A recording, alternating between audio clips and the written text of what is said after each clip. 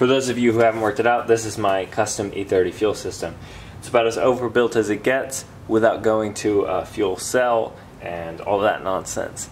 We've got a nuke fuel surge tank. Make sure that I never run dry no matter how hard I'm cornering, no matter how hard whatever. We have 3 fuel pumps from AEM, 340 liter per hour, all E85 safe. 2 of these will go into the surge tank, 1 of them will go into the original tank. We have a nuke fuel pressure regulator. This is obviously just to regulate fuel pressure. It's good to get an aftermarket one rather than running a standard one. A gauge to go with that fuel pressure regulator. A new fuel rail. I mean, you upgrade everything else, you gotta upgrade the fuel rail, more flow, all that nonsense. Then we have nuke brackets to go to the nuke fuel rail to go to the M50, and we move into Vibrant. This is all Vibrant hosing and fittings. This is Teflon lines, so E85 safe, not gonna have any of that gas smell when you park the car for a long time. Good stuff, good high quality stuff. I have 2 sets of it. I have -8 for my fuel lines and then -10 for my oil. These are all Vibrant performance fittings. I got 180s, I got straights, I got adapters to go from hard lines to the soft lines. I've got 90s, I've got more straights. It's just a whole grab bag. And you know, I ordered extras of pretty much everything just so I didn't have to go back and order more and wait for them. But all this stuff will be in the description. I purchased everything in this area from torque.io. It's a good nuke retailer local to, or on state sides, because this is all Swedish stuff. So everything there will go through nuke.io, and then I'll link to the brochures and the Vibrant website for all of this good stuff. And you can purchase this pretty much anywhere. But I will make like I said, a complete parts list for this fuel system in the description. There's a couple of benefits of running a surge tank like this. With a standard fuel tank, when you're driving, the fuel can be sloshing around in there, and it could get low enough to the point where your fuel pump is actually picking up air instead of fuel, and then it's pumping it through the lines. You have rapid changes in your fuel pressure, and sometimes you even lose fuel at your rail, and that can have really bad effects if you're, say, drifting or track or autocross or even just spirited driving, because if you're in a hard corner and you're basically flat out and then your fuel pressure suddenly drops, you could lean out the motor and have a pretty bad time, basically. You can do some pretty detrimental damage to your motor. So that's the first one. The second one being, you can have up to 3 fuel pumps in a surge tank. And the reason for that is, if you constantly run like a very large fuel pump and it's constantly circulating through the car, through the fuel rail, you're going to heat up that fuel a lot, and it actually changes the detonation properties of the fuel that you're trying to ignite. So the fuel that you're injecting can get too hot and it can lean out the motor, again, just like having too much air.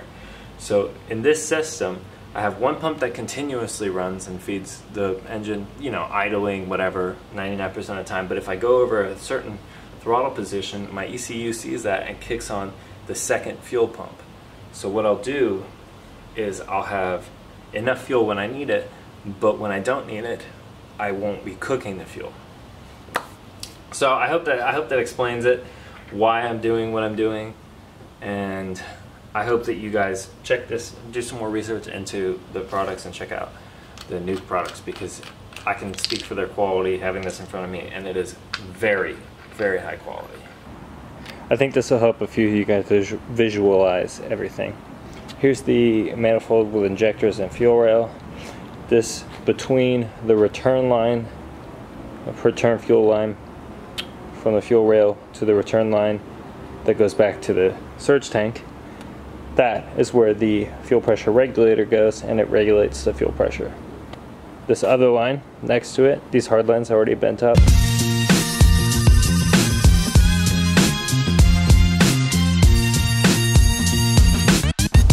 This other line next to it is my feed, and the feed comes from the surge tank that we put together earlier.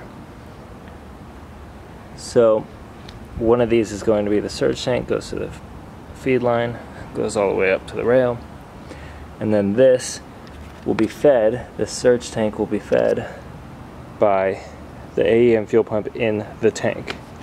And that's pretty much how it'll go. Here's a closer look at that fuel rail.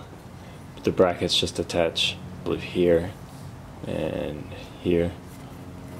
It's pretty neat. It's got, looks like a channel for maybe putting your wiring up in there, which is quite handy. Super high quality CNC'd, comes with fittings. This is pretty much how the fuel rail mounts to the actual manifold with the injectors. There's just those brackets that I showed you guys earlier. And then the first thing we'll have to do is change all the wiring so that the clips for these injectors go to the wiring harness of the stock S52 harness. But that's not so bad.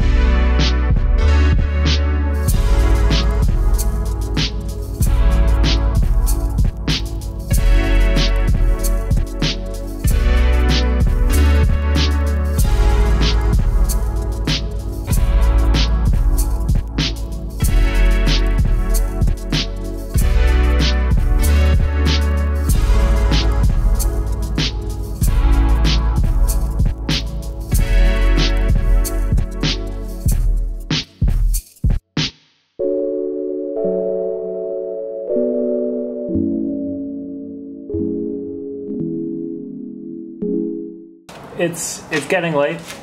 I'm gonna call it a day, but fuel rail looks great. This manifold isn't fully on there. Just kind of test fitting everything. Fuel rail looks great. Wiring looks great. Mike practically did all of it. I'm not gonna lie. He's better with this kind of like wiring than I am. So he helped me out a lot on that. Got some new fittings. I had to get a banjo fitting for this rail because I'm gonna run the stock PCV location, the crankcase vent, and it wasn't gonna clear. They were directly competing for space. It's still really tight now, but it's going to work. Next time I'm gonna do the actual lines, the soft lines from the rail. I'm gonna do the soft lines to the tank. I'm gonna change the pump in the tank and hopefully find a good spot for the nuke surge tank, and then kind of drill that into the trunk in there and pretty much be good to go. As soon as that's done, button up a couple other things and it should be ready for fluids and firing up, because now I'll have fuel. But until next time, guys, peace out. Don't forget to like, share, subscribe, comment. was a sight for my soul.